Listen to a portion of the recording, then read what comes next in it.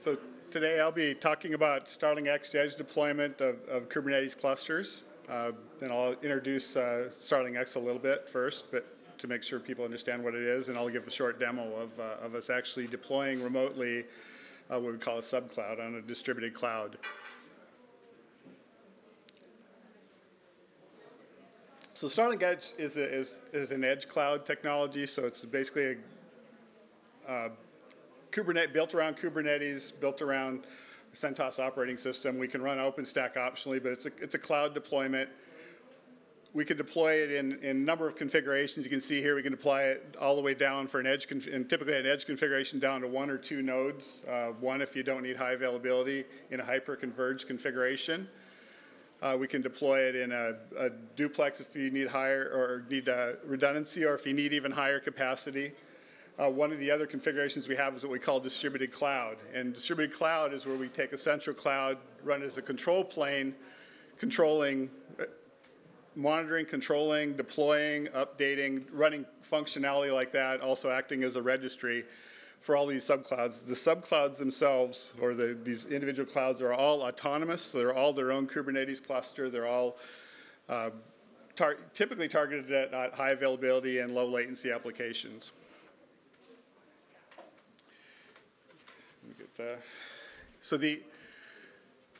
And we can deploy up to a couple hundred, and we can deploy horizontally. We can deploy with our distributed cloud configuration. We can deploy out to 1,000 sites today.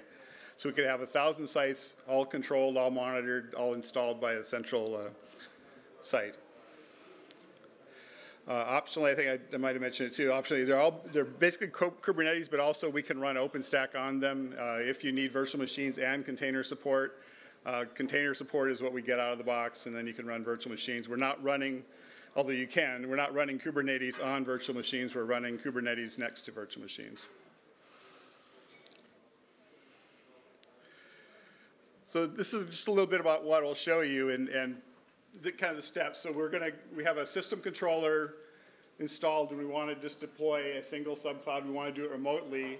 The assumption is that the server is out of the box installed, has not had anything installed, no operating system, and it has a baseboard management controller, BMC, in it. So really the phasing is that we would initially do the remote install using Redfish from the system controller, install the operating system in Kubernetes. We could do that in 2 ways. One is we can pre-stage the files or put the files locally on there. And this helps if you have a scenario where you want to just put the machines out there and you don't want to download over the network. For instance, downloading an entire image and also downloading a lot of containers from a remote registry can take a lot of bandwidth on what might be a spotty network that can take hours or just to transfer all these files. So you can pre-stage them, and that's kind of what we show as the primary path here. And then also, if that path's not there, or if you've pre-staged the files and they've changed, there's been an update since you've deployed, then it can transfer the packages as well. And that would happen automatically. You don't need to make any compensation for that. It'll do that automatically. In the next phase, once we've rebooted and installed the software on it, then we'll pull the images, because there are containers that are part of our platform, and then configure it, and in the end we'll manage it. And what I'll do is I'll just run through I think it's about an 8 or 9 minute demo of us doing a remote deploy, in this case from a command line. So the first thing we'll do is we'll just select the current number. There's no subclouds. We have currently a system controller with no subclouds underneath it. And then basically one command, and all we need to pass in it is some YAML files that give it information about what to bootstrap, how to bootstrap, where the registries are, the credentials for the registries, things like that. Also what the IP address is. Once it boots up, it needs to come up with an IP address so that we can manage it from there. In this case, we're prompting for the passwords.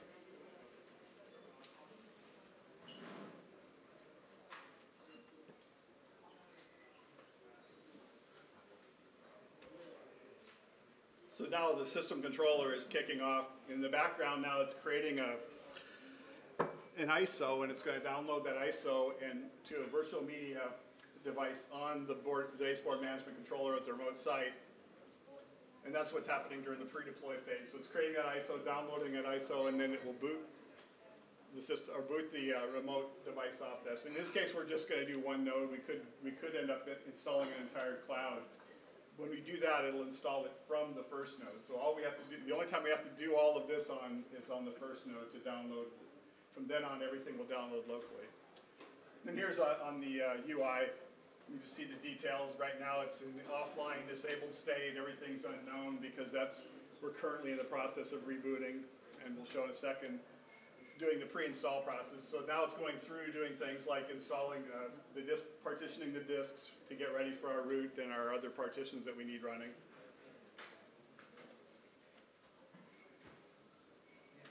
And now it's going through and it's starting to install all of our packages. So there you can see things like Kubernetes being installed, the Kubernetes package is being installed. And we kind of cut some out of the middle, and there's about 1,200 packages total being installed there. Is this on the edge, or is this still creating this ISO file?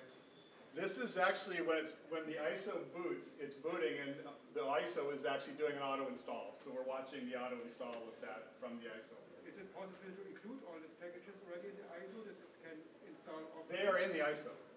The files are in the ISO, so it's pulling them out and installing them in the operating system. Right.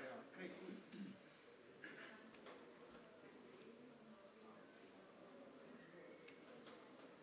And then now it's setting some of the apps, and you can see we're tailing an Ansible file, so we're basically running an Ansible playbook here to do the install from. Then you come back, it's now finally the point it's doing the post-install scripts. Now it's rebooting, so this is the reboot steps. We'll see the HP splash screens in a second. So this is booting up with the operating system we've just installed, the Kubernetes, all of our services in StarlingX are being installed. And then the next thing we'll start to do is there'll be an Ansible playbook that we're running to do the actual, the next phase of the update, to do a lot of the configuration now. So we've installed all of the operating system and the tools, but we need to configure them. So here we're going to boot into Linux, and we'll see the login prompt in a second. And you can see back on the system controller, we're just waiting for it to come up now. Once we've given these commands to boot and configure it, or to boot and install, now we're waiting for it to come back up and respond over the network. And we should go back to the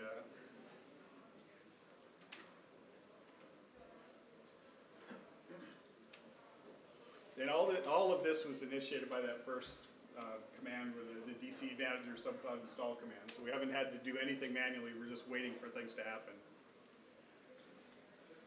We go back now. We're still offline disabled, and it should be changing soon.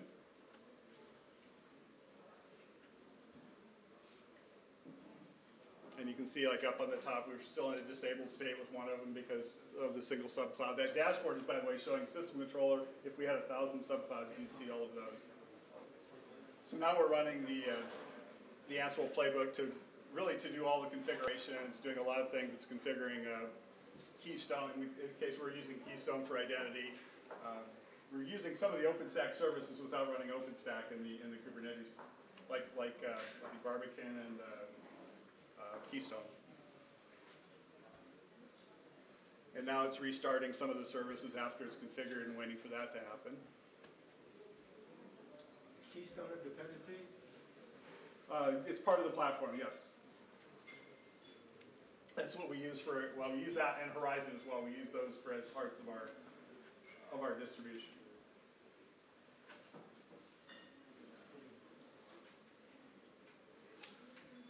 Now it's doing things with the registry. So it's actually creating, there's a central registry, and now it's creating also a local registry on the subcloud. So every time now, for instance, when our platform reboots, it can get the containers images from local registry, not from a remote registry.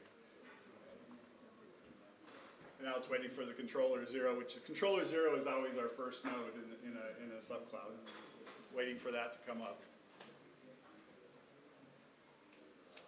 And now it's waiting for the Kubernetes pods that were started that are part of our platform. So at this point, we're still getting the platform up and running, and in the end, we'll get it to the point where we're ready to run workloads.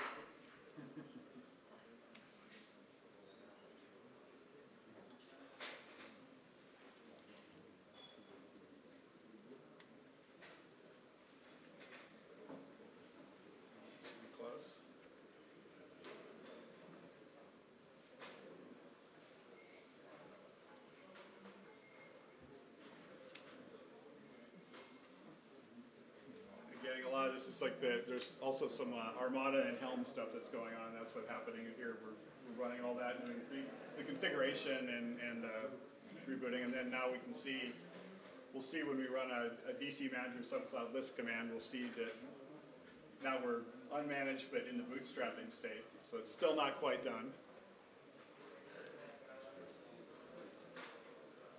And now it is kind of getting to the end of the actual bootstrapping.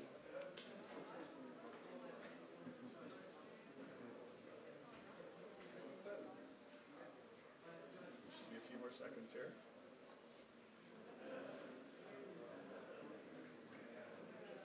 And it actually does another reboot, so that this is the shutting down. Again, we'll see the splash screen come back up.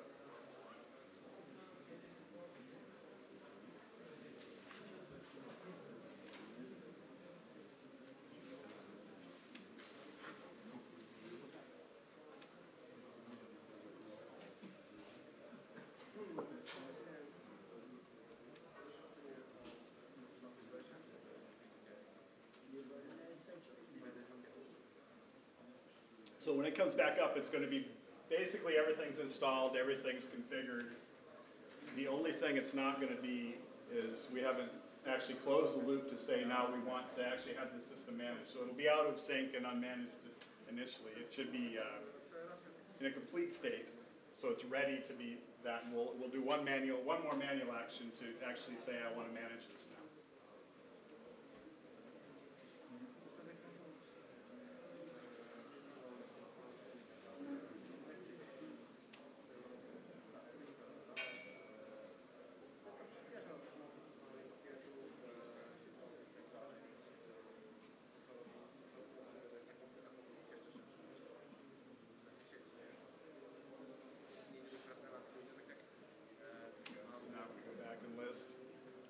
So now it's unmanaged but complete, and it's out of sync, and it won't be in sync until we actually manage it. So the next, if we go back up here, that's telling us basically the same thing. The only thing that's in sync is the certificates.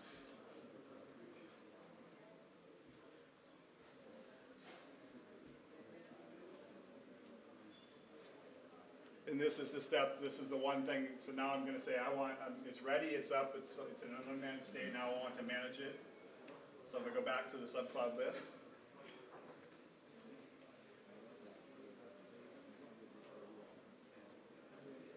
It is now managed and complete and out of sync. So now what's happening right now is now it's going to go synchronize everything because there's inventory, there's alarms. That's all going to get synchronized. You can see there's one major alarm that will actually go away in a second. You can see now the services are getting in sync. We do one more time here. So now everything is green in terms of managed online, complete install, complete sync. We can SSH. Now we can SSH. So this is SSHing into the subcloud itself. I think we're just going to check one thing there just to see if it's happy, and we're going to run an alarm command just to see if there's any open alarms from the subcloud's perspective, not from the system controller's perspective, and there are none. If we go back to here, everything's green. I think that's it. So we've gone basically remotely, zero touch provisioning. We've deployed this entire subcloud with the StarlingX. And now we could do things, if we wanted to add more nodes, we could do that as well. And I guess with that done installing, I guess, any interest, we're upstairs if you want to talk to us in detail up there. But if you're interested, There's some links to the StarlingX site. Again, so it is a open infrastructure project, so we're up there, and there's a lot of details up there about that. And I guess, any questions? I'm sure I got some time. How do you IP the subclouds? Is it possible to set up your subcloud with static IPs? Yes. Yes. Specifically, what we're doing is when we're installing like a duplex system, we actually have a floating IP, so we have to be able to set all of those IPs statically. That happens when we actually create the ISO, and the system controller, one of those YAML files says what IP addresses to set what we call the OAM address, the management IP addresses. So it will automatically install those IP addresses. So you burn the ISO with the hard-coded IPs? Yes. And then push that? We push that down, right. And is that cached if you have, say you have a bunch of nodes that you're going to install at an edge site? Yeah, if we install a bunch of them, it will actually create that ISO file uniquely for each of the nodes. Because they might have other things that are different than IP addresses. How big is the ISO? The ISO is about 2.4. So it's a lot of backbone. Yes, if you're doing the whole thing, that's why the option of being able to pre-stage those or factory install the files even Second touch is better, right? So you don't have to you don't have to do that, but you lose the ability to put an empty, completely uninitialized server out there. But you save the network, and these networks you're putting these edge clouds on can be very touchy, very limited bandwidth, low priority for management traffic. So you don't want to. It helps you there because you don't have to deal with a 4-hour transfer time of a 2 gig file. And you have a question? Yeah, so what's the initial point of discovery? You have remote hands, throw the device out somewhere. When do you first see it? How? What we would see first is part of the provisioning is we'd be told what the baseboard the BMC controller address is, and that's all we need. So we can go out, if that IP address is reachable, then we can, from there, do everything we need to do, which is to push down that virtual media image, reboot it through the BMC. So there's no discovery, you actually... Right, it's no actual discovery, correct. No actual discovery of the BMC, we are told the BMC's address and credentials. And what API do you use? Are you using Redfish? For that, we're using Redfish. Yes. Was there a specific reason for preferring the BMC and ISO process instead of just PXE boot? Well, we're remote, so we can't really PXE boot remotely over a layer 3 network back to a system controller. We do, after we install that first node, what you call controller 0, any future nodes that, like a secondary controller or worker nodes, they are PXE booted from the system controller, from the controller at the site. So there's no going back over the network to do those. And that's typical for a private net, like a private 10 gig network. So you don't have to go over the customer's network typically. I just want to make sure I understand those. So if you have an edge site with 10 nodes, they all have different IPs, you're going to get 10 ISOs pushed down. No, you're going to get one ISO pushed down to the site, and everything else will be PXE booted from the controller at that site. Got it. Right. You can actually use the controller as an edge node where you can deploy workload. Yes. Yes. Yeah. We don't have the idea of a seed node or something. When we install that first controller, it becomes the source for everything locally after that point. And the only reason to go back with the system controller is if we're pushing down upgrades or pushing up alarms or things like that, or inventory. So it becomes like your bastion into the edge. Pardon me? So the first node that you stand up at the edge site becomes the bastion of the It is, but it's also a full up StarlingX node, hyper-converged, so it can be running workloads as well. Yeah, so we don't reserve a node for that purpose. I can deploy any ISO. Like I can deploy a unikernel. I can have something as strict. It doesn't have to be a full-blown Linux kernel hosting Kubernetes. I can deploy anything I want. I'm not sure I understand. You're pushing. You mean through Redfish?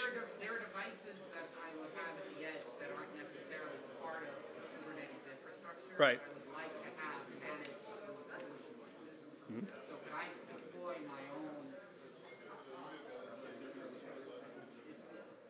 finding it difficult to say what I want to Yeah. say without saying what I can't say. Well, if you want to take us offline too, we can talk more detail if you want. I'd like to understand your use case. I think you might be getting close to some other use cases that we're looking at, because when you get into industrial use cases and things, you start to have a lot more devices that aren't cloud-enabled devices or cloud devices, right? So how do you talk to them? Yes. We're done? Okay. All right, thank you.